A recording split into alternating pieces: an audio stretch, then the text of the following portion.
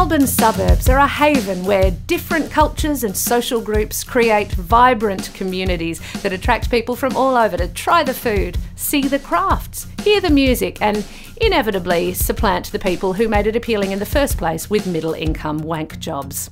One man who has seen it all is real estate agent Otis Frank. Brunswick used to be quite a multicultural area, you know, a lot of Italian and Lebanese migrants, you know, also a lot of students and stuff.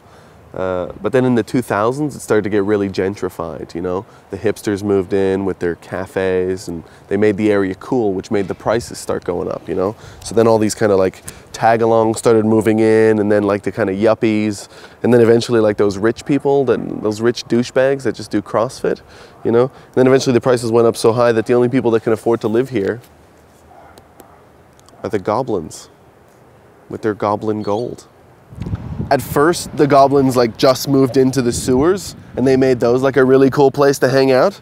You know, like everybody wanted to go to the goblin clubs. The goblin art scene was just banging, right? And then they kind of started filling the sewers up, and then they started buying big apartment buildings like this and then just knocking them down and just making them into big holes in the ground. They're just goblificating this whole suburb. Tom, one of the longest-term residents of Brunswick, has seen a lot of changes in the 3 years he's been living here. I remember when all this was medium density housing, you know, apartment building, 8 stories high, little IGA at the bottom. Now it's just a big hole in the ground for goblins. That was a cafe, that was a cafe, that was a cafe. It's all been goblified now.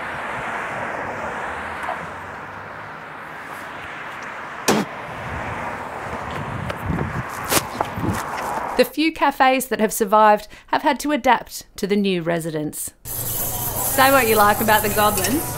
2 years ago, you could not get a good smashed rat this side of the river. Now, this is where all the good rat connoisseurs come to get like delicious single origin cold smashed rat.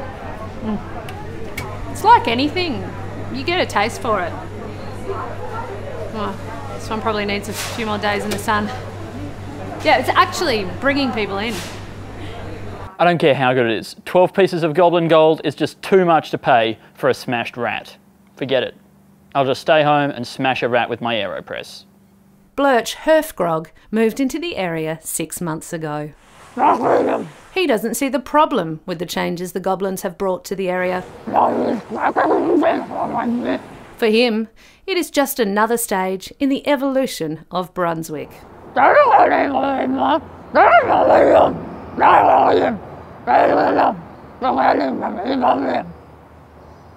agree. It's just part of the natural cycle of things, you know? Gentrification, goblification, blobification, then the humanoid grasses move in, then the French, you know, and everybody's a winner.